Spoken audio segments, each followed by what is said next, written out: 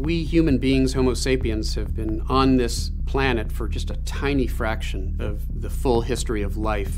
We are unlike other species in that we are able to have a global impact on our environment through our activities. We are now within this era known as the Anthropocene, where human beings have sort of taken the reins from geological processes and natural processes in being the primary driver of changes in the Earth system.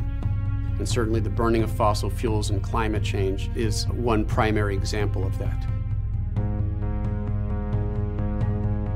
My name is Michael Mann. I am a professor at Penn State University and a climate researcher.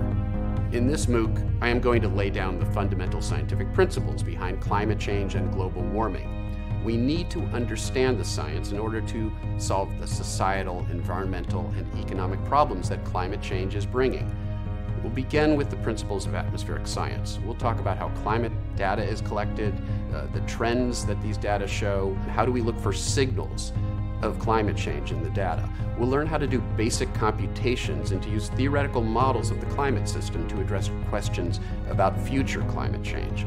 Finally, we will discuss the impacts that climate change may have on the social, cultural, economic, urban, and other human systems. The science of climate change impacts tells us that once we warm the planet beyond about 2 degrees Celsius relative to pre-industrial time, we're likely to see the most damaging and potentially irreversible climate changes.